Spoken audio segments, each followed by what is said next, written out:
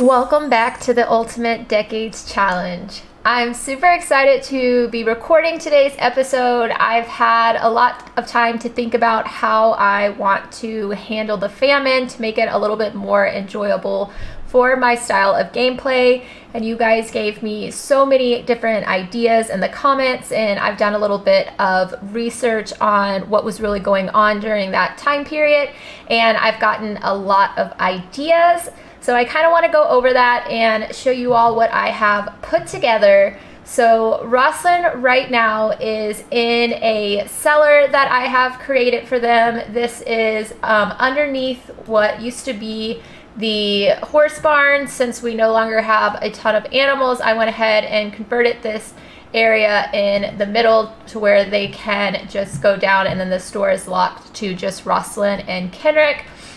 And so what I have done is, this is basically all of the food we currently have. So we're down to a bunch of onions. I went ahead and kept a bunch of apples because they can always just sort of snack on those. I know that's probably not realistic. They would not have access to probably like fresh fruit at this time, but just for the game mechanics, I've gone ahead and kept the apples. We have a little bit of flour, some cheese, butter, some boiled eggs, and then a couple of like nuts and seeds in case we need that for making some ingredients.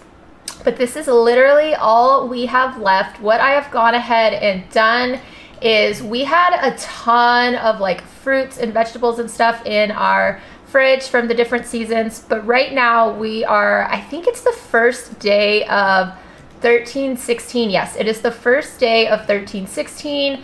I have gone ahead and adjusted the seasons back down to 7 days because I wanted us to move through the different seasons a little quicker to show the passing of time.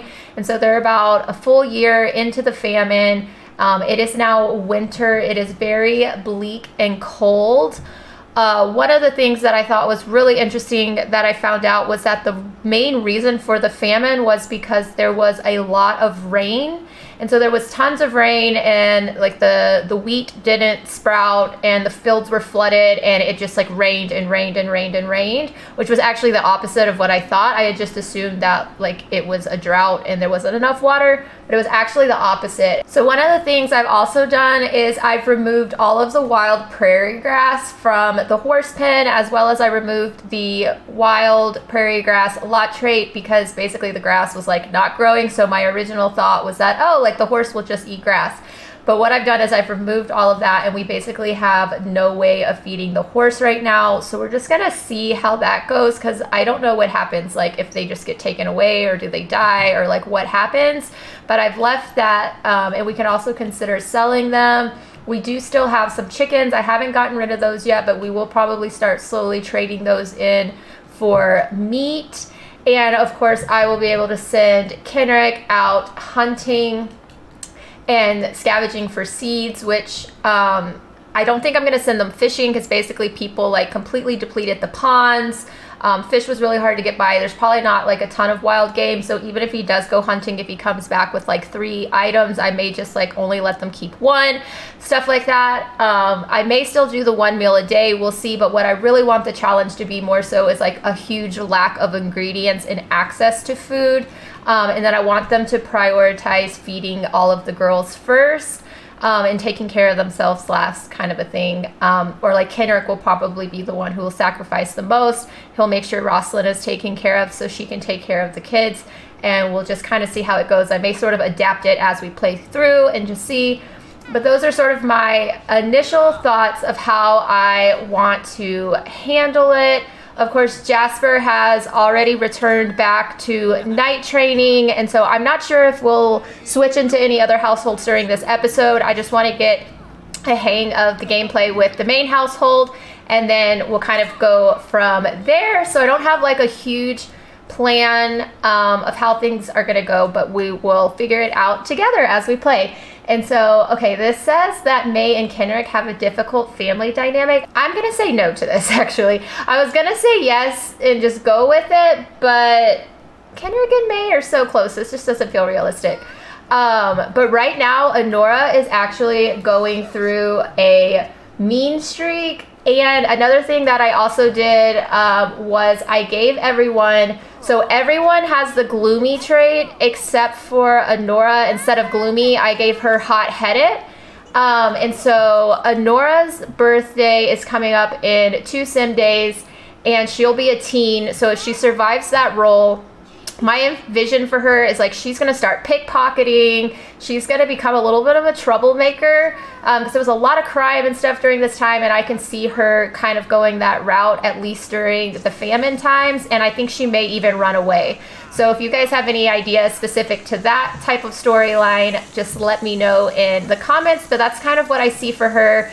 And then we'll kind of see what continues to develop for the other girls, because everyone has basically just been fighting a lot and they're all very bored. They don't have food, all of those different things. So I want to go ahead and get Rosalind going on some food. So what I want to do is like basically plan out what she's going to make in the cookbook. I think to start, we're going to maybe do, it's going to say we don't have the ingredients, but I think we're going to do onion soup, and to do 8 servings of that, we would need 8 onions, which is already gonna put us like kind of low. So I'm gonna have her go ahead and come out to the cellar. I just wanna make this kind of like really hands-on for myself.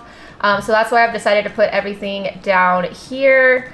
None of it spoils, so we're fine as far as it not being like actually like in the refrigerator. So we're just gonna grab 8 onions. I think we'll probably send Kenrick out hunting and see what meat he gets. So that was 8, I think. So she's got that. And then now we can go ahead and head back inside and go get everyone fed. And already I'm liking this a lot more just because this, I don't know, this fits my play style a little bit better. And I'm still gonna have to watch like their hunger bars and stuff, but I just felt like I was so fixated on their hunger bars last episode that I just wasn't focused on anything else. But it's been crazy to see how many messes all of the girls are making because they just have nothing else to do. Adeline, why don't you clean up for us while Mom gets food ready? I really need to get a mop override because that's really breaks the immersion. But we'll go ahead and get some onion soup made for everyone. Penelope is definitely the hungriest, but everyone is pretty much in the red, it looks like. Yeah, everyone is already in the red for today, so we will see how this goes. Oh no, we just got the pop-up. Penelope is very hungry. Be sure to feed her before she gets taken away. So some of you suggested that I could turn that setting off with MC Command Center, but I actually think I'm gonna leave it on. We'll see how it goes. All right, Mom made some onion soup. You guys eat it all up because we don't have a whole lot left. And so I did go ahead and kind of give them a little bit of makeover. So everyone, I've made them all like a lot thinner to show that they haven't been eating as much. Kenrick, I gave him like some skin details and stuff just to make them look a little bit worn. Like he's got scratches on his face from like hunting, and I feel like there's been crime. Everyone should be good after that meal. Yeah, everyone's hunger bar went up almost all the way. Penelope is gonna need a lot of attention. Poor thing. Where is she? Okay, she's over here. We will have to change that diaper. And then I think before we take care of Penelope, let me go ahead and send Kenrick. I'm gonna send him hunting and see what kind of meat he comes back and how much he comes back with. If it feels unrealistic, like I said, I won't keep all of it. All right, so I'm gonna have Rosalind play with Penelope and hopefully try to get her attention up a little bit while Kenrick is out hunting. And are the girls fighting? Oh my gosh, they are constantly fighting. Okay, Kenrick is back. Let's see what he got. Okay, so he brought back a pigeon, a squirrel, and a pheasant. So I think I'm gonna go ahead and let them keep the pigeon and the squirrel, but I'm gonna go ahead, I'm just gonna destroy objects so they don't like get any money from that. So I'm gonna say he came back with those 2 items, and what I'm gonna do is have him go ahead, we're gonna just store everything out in the cupboard, and then I think we can actually cook a few things with that. So we've got a squirrel what did I say it was? A squirrel and a pigeon. Okay, yeah, we can maybe make a pigeon pie. We still got a little bit of flour left. Oh, did he get attacked by a bear? Mauled by a bear. Kendrick was lucky to make it out with only a few scratches. Kendrick will be sore for a few days. Yeah, that's why I totally gave him scratches in CAS, because I just felt like that would be really realistic. So he got mauled by a bear. So I was gonna have him play lute for the girls and them all like do some singing together, but unfortunately he is not able to do that. Let's check. Okay, so the onion soup is good for 5 hours. Another thing I want to implement with the food is we don't waste any of it, even if it's spoiled. Like, even if it spoils, they will eat it. And so hopefully we'll try to, like, so rather than like limit them to 1 meal a day, like if they're hungry and there's leftovers, I'm gonna let them eat it, and we'll prioritize like youngest kid to oldest with that, with like based on who's like the hungriest, I guess. Penelope needs a bath. All right, so Penelope is just getting her bath and getting some much needed attention from mom while everyone is out just doing their thing. And I think what I do want to do now that all the girls are pretty much taken care of is I'm gonna send Rosalind out foraging. And then another thing I want to do, oh no, Adeline is now going through a mean streak. Oh my gosh, the girls are really struggling, honestly. But one of the things I do want to do is I'm going to continue to like cheat the weather. So like right now it is sunny. I'm going to constantly keep it like cloudy, just to kind of fit the vibe of that, like what was going on during this time. It was just like really not nice weather for a really long time. So that's like another way that I want to sort of show what's going on during this time. Okay, Kendrick, go ahead and clean that up. What's going on with the girls? Oh my gosh, it's all mean interactions. Girls, they are, I wonder what their relationships are all gonna be after this, because they are struggling. What is our May doing? Okay, May and Anora kind of like hate each other, but they're also like kind of partners in crime, I'm not gonna lie. I've just been watching them. Okay, Rosalind is back from foraging though, so let's see what she brought back. Oh, we got more apples. We got some herbs and some more acorns. So let's go put our stuff. I'm not gonna send them like every single day because I don't want them to like get too much food. But honestly, this is like taking us through almost the whole sim day. So this is gonna be a little bit different like gameplay style than what we normally do, and maybe a little bit more repetitive than like my normal style, but I kind of just really want to get immersed into the detail of them having to like gather all of their food and stuff. Let's see, we've got some parsley. All right, so I think they're just gonna get a few chores done for the night. The snow has finally stopped, and so it's warmed up just a little bit. Let's see, Rosalind's hunger is back in the yellow. Is everyone? Nope. Girls are still in the green except for May and Penelope. Penelope's already gone down for the night. I think Rosalind is just gonna get a little bit of laundry finished before they get ready for bed, and then I'll just get them all to sleep, and then I'll see you guys when they wake up for a fresh new start tomorrow. All right, so Rosalind is waking up for the day, and during the night we got a pop-up that she is going through an early midlife crisis, and it says that it's the same thing day in and day out with nothing to really show for it.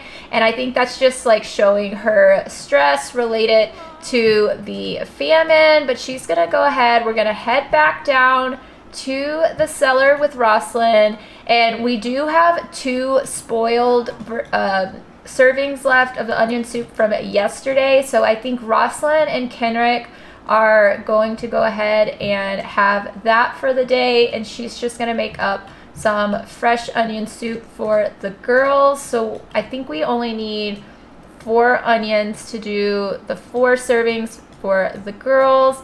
The girls are like, Mom, is it ready? We're so hungry. And she's like, just a minute, girls. All right, so it is ready now. Go ahead and give the girls the fresh soup. Okay, and Rosalind and Kendrick are gonna go ahead and just have the spoiled one. They don't want to waste anything, and they want to give the good food to the girls. So they're gonna have that, even though it's not the greatest thing. So it is still making their hunger go up. I think it'll still fill their hunger. They're just not gonna enjoy it. They're gonna get an uncomfortable moodlet from it.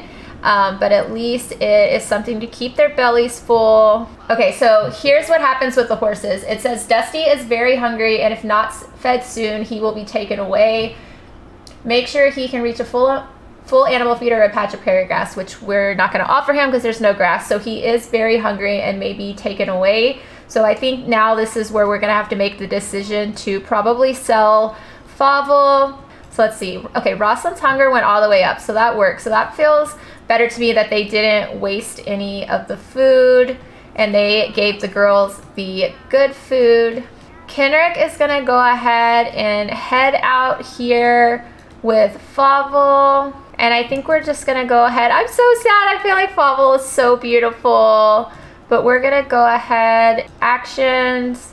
Okay, sell. Are you sure you want to sell Fauvel? You will receive payment and this horse will leave the household. Yes.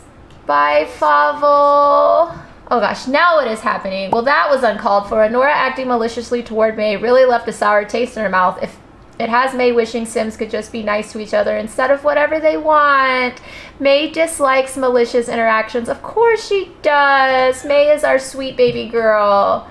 Okay, and it says, oh my gosh, and our bills have been delivered. Okay, so we have sold Fauvel, so that is our first loss, but at least Fauvel did not die. So let's go ahead and go pay our bills very quickly. Still have to pay our taxes even though we are in the famine. And then we need to go clean the coop. And I just haven't decided exactly 100% how I'm gonna handle the chickens. I think what I'm gonna do basically is I'm not gonna feed them. We'll probably trade them in for meat most likely because there's just not any grain to feed them. Basically the chickens themselves didn't really get diseased is what I read, but there was just like no food to like take care of them. Oh my gosh, the girls keep getting in so much trouble. There's so much drama with them. Blame for bad mood. Oh my gosh, the drama. Anora, young lady, you do not need to be treating your little sister like that. Oh my gosh, and Penelope's making a mess and using her diaper. You know how to use the potty. Oh, the kids, their needs are good, but they're falling apart. So the meat business is completely shut down. I completely forgot to address the tavern because I was so into like how I was gonna feed them. But one of the things I did forget to address was I have closed the tavern down. It is all boarded up. That is just not produced. They're not producing any more meat at the moment. And so what they've had to do is Kenrick is really gonna have to step up with blacksmithing because since crime has risen so much, there are a lot of people still in need of like weapons and things like that. So Kenrick has really turned back to his blacksmithing, and that is how they're gonna support themselves a little bit during this time. Okay, I have actually never once seen Rosalind pick up the bow, so I imagine like they've been having a lot of discussions about the increase in crime, and it's really important to them that they're all able to protect themselves. Kenrick needs more help with hunting now that Papa Cedric is no longer with us. So she's starting to work on her archery a little bit, as well as, of course, Anora. We'll get Anora out here. She'll come work on her archery skill. And I can't wait for her to be a teen tomorrow. So honestly, I think hunger-wise, everyone is kind of doing okay. Like, they're still in the green. I'm so surprised that onion soup is really, like, sustaining them. It's about 4:12 p.m. I don't have much else to do with them, so I'm just gonna kind of get them through the rest of the day, and then we'll start tomorrow with aging up Anora into a teen, because I think we'll have a lot more that we'll be able to do with her, and it'll be a lot of fun. So I'll see you all when they wake up.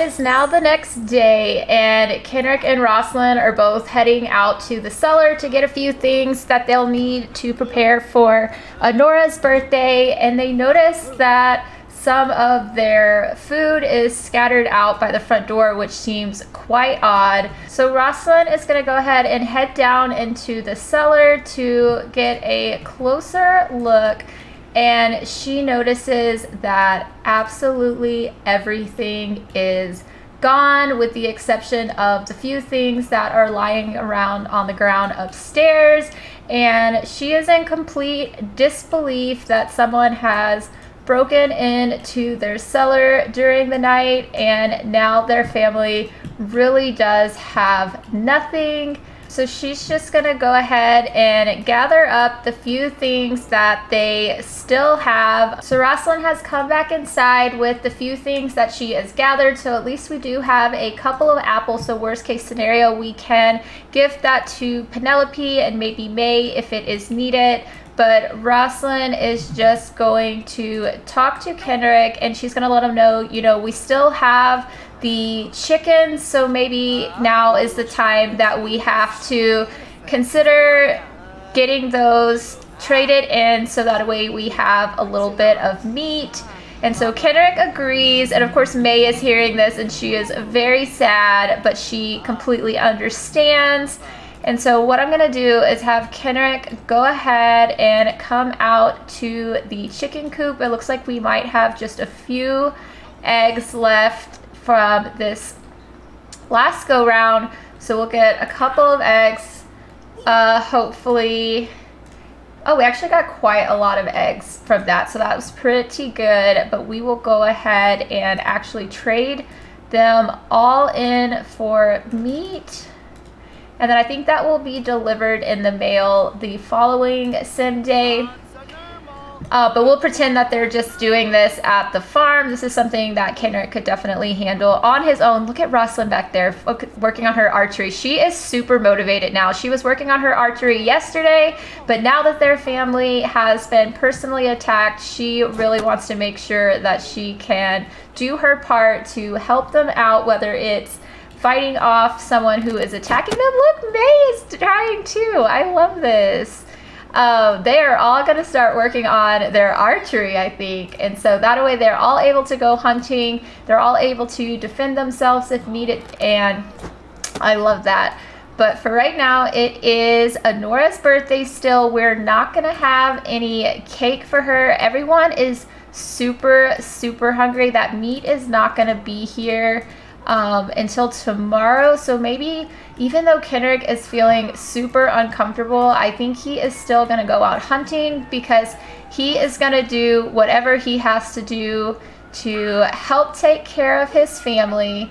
So he is going to go ahead and head out. Alright, so while Kenrick is hunting, Rosalind has gathered up all of the girls, and she is just letting them know that the food has all been taken, so there's going to be a little bit of a change of plans, and that she doesn't have anything that she is able to give them for this morning. But luckily they did leave a few things behind.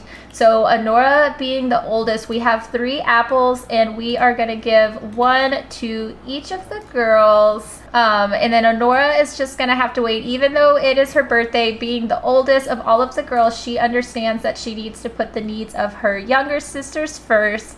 So the 3 youngest girls got their apples, and they are going to eat that. So little Penelope, they are not going to starve. They've got their little snack. Dad is out hunting. They will have their chickens very soon.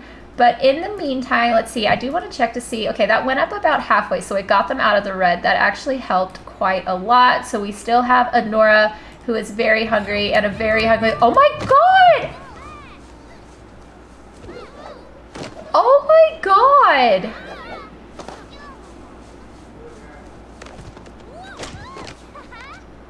I wish you could see my face right now. What is happening? This is crazy, because honestly, I feel like Anora, she's like 12 years old. Like, she's turning 13 today. And May is like 7. Like, May is like 7 years old. Like, and Anora needs to be careful needs to be more careful about what she is doing because she just knocked out a tooth. Hopefully she'll be able to fix it. May and Anora now despise each other. Oh my gosh. Okay, I'm like so shocked by that I do not even have an idea for what the storyline is. Like, why do these two hate each other so badly?